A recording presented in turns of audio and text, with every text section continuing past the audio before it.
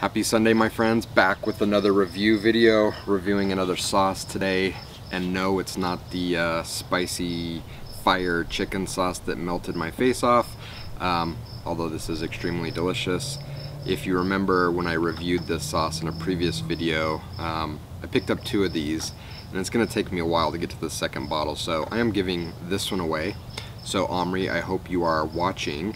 You were my 100th subscriber, so look for this coming in the mail to you very soon. I hope you enjoy it.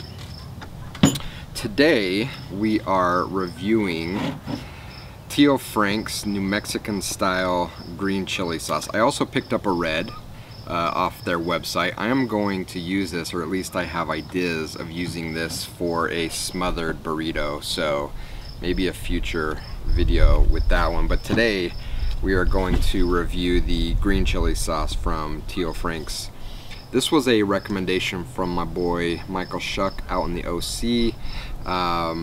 Strongly recommended this, so I'm going to give it a try today. I also grabbed the business card that came with the sauces because it's so quaint and refreshing, and as part of me wants to help them with some branding, part of me doesn't want to ruin the fact that these are artisans making small batch sauces. This is a small batch sauce. You can tell it's handcrafted. They're not being manufactured in a huge production facility. This is a small family operation, and on the card, Frank, the proprietor, leaves his email address, and it is at comcast.net.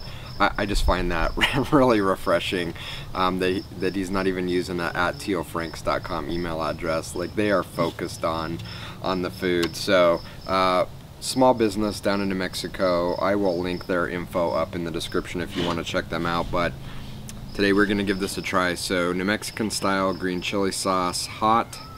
There's also a mild that they offer, made in New Mexico.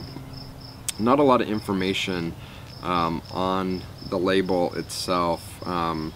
It just says serve for quick enchiladas or add to your favorite recipes.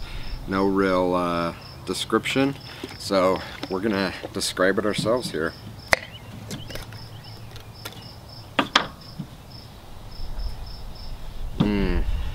I mean, right off the bat you get that very familiar green chili flavor.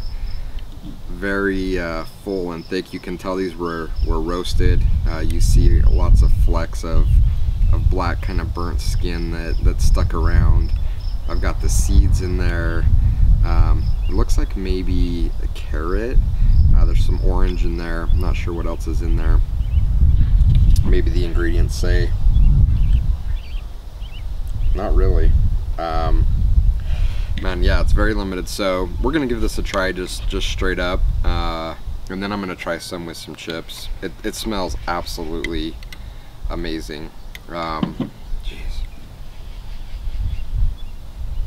If you've ever walked past a barrel of green chilies being smoked at an open-air market, like this smell brings back a lot of those memories. So let's give this a try.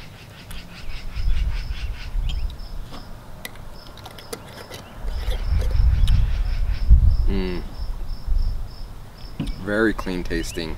Wow. Nice hot spice to it.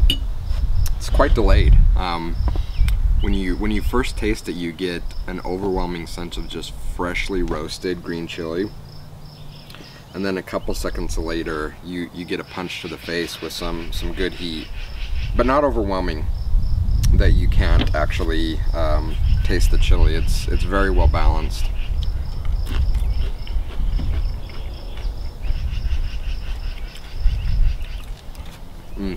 Absolutely delicious with the chips. I think with the chips it's even better. The sauce on its own, it kind of begs for a little bit of salt, but with a slightly salty tortilla chip, this is just perfection on a chip. Really delicious sauce. Nice heat, but not overpowering. I think I've mentioned in previous videos, sometimes you can get a hot sauce and all you taste is the heat and you can't enjoy the actual flavors. This is very nicely balanced with a good level of spice, but really allows you to enjoy a freshly roasted green chili. I'm excited to try the red one. Again, I have plans for using this over a smothered burrito. I think this would be amazing on eggs. It's great as a dip for chips. Check it out. Tío Frank's New Mexican style, handcrafted by an artisan food maker down in New Mexico. Support small businesses. Fantastic sauce. Michael, thank you for the recommendation. Omri, keep an eye out for your fire chicken sauce, and we will see you in the next video. Enjoy your Sunday, my friends. Peace.